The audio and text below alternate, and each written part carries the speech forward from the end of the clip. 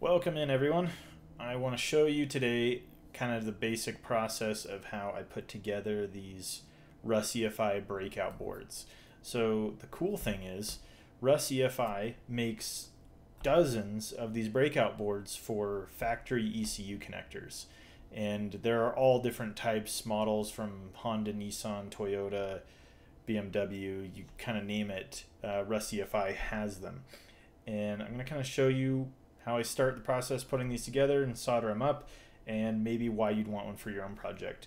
I got a lot of interest in this when I built the unit for my 5V ZFE.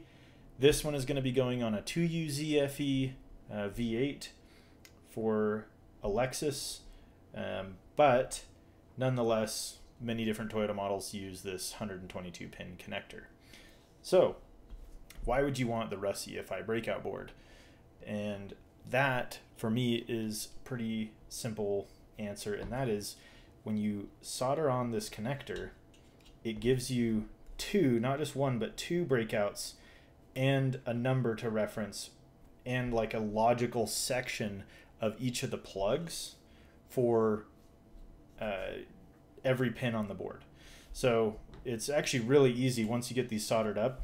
If the numerical outputs of the pins just line up here, and it's really easy to go through just row by row and make sure you have all your connections in. The other thing that's really nice is there are two, and you may wonder, like, why is that so important? Well, when you're doing a breakout board for like a factory ECU, there may be multiple inputs or outputs or power that you need to share. So you know, if you want to tap into multiple things on this board that go through the stock harness, this is really nice to have, and I actually plan on using more of that on this harness to come. So I will put a link in the description for the RusEFI breakout boards, and you can go take a look. The place that I found them, and they also sell the connector with it, is on eBay. They have a really well organized eBay store, and you can go ahead and go get yours yourself. I just want to give a special thanks to RusEFI for reaching out to me about this project and sending this connector set out to me at no charge. So thanks again, RusEFI. You guys are awesome, and we look forward to doing more projects with your products here. So first thing I want to do is stick these together. Now, sometimes you have to be careful. These pins can just be slightly off just a little bit from just transit or just bumping around, whatever that might be. Just be careful. If one of them is really bent, go through and straighten it up before you're gonna go do this soldering operation. So this board, I believe, is meant to have 3 screws across the top of it. I don't have the screws for that, but that's gonna be just fine, because what we're gonna do is we're gonna put a little bit of pressure on this, get it lined up. I've actually got just a aluminum shock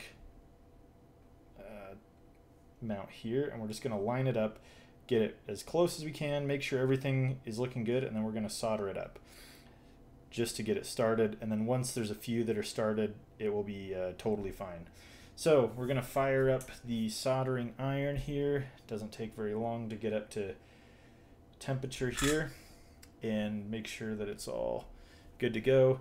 What I like to do, at least that I've been taught from my friends that do a lot more electronics than myself, is starting in the corners. So if you go each corner, that will tie in the board, and then from there you can work in rows or columns back and forth. So let's go ahead and let's just go to pin number 1 here.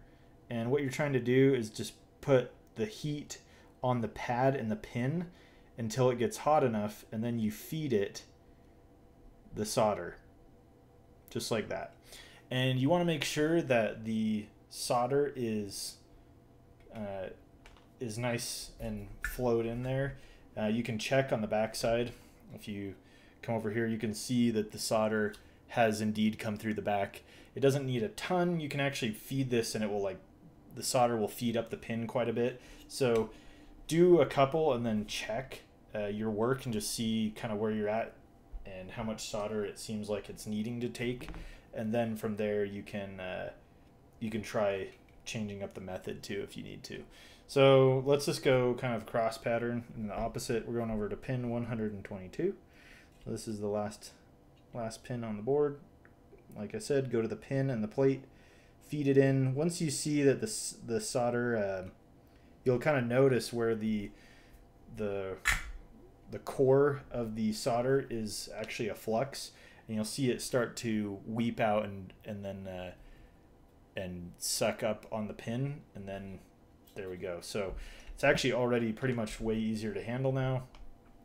I'm just gonna do the other corners real quick, and then I won't bore you with doing 122 different pins, but I just want to give you like a quick overview of these and show you kind of how I use them and why you'd want to use them for your projects yourself. So yeah, just tie in the corners just like that, and then if you want, you could go ahead and do a couple in the middle, but even moving at a good pace, it doesn't take too long, but it would be quite a long video even if I strung it out to do all of those. But basically that's it. You just check the backside. I can see that solder has come up, probably putting in even just like a little bit too much solder in some of these, but these are all going to be important connections, and I do not want them to have a weak solder connection. So we're just going to go ahead and finish up all of these, and then in a future video I'll show you how I break this out to the ECU. We've actually got it right here. That this is another item that RusEFI has sent over. This is the UA-EFI, and we could solder directly from some of these connections to the board, but instead, to make this more universal so it can be switched over to different vehicles, we're going to put a Deutsch connector, like a big 12-pin Deutsch connector on a couple sides of this, and then from that Deutsch connector we'll make another Deutsch connector end that goes onto the RusEFI. So anyway, hope that is enjoyable to you guys. I'm really excited on working with this stuff. It's been a while since I've done something this hands-on and DIY, and I'll just bring you along for the ride. And thanks again to RusEFI for sending this out. Super awesome of them. And yeah, we're gonna go ahead and make another adapter harness and show you how it works. So thanks again.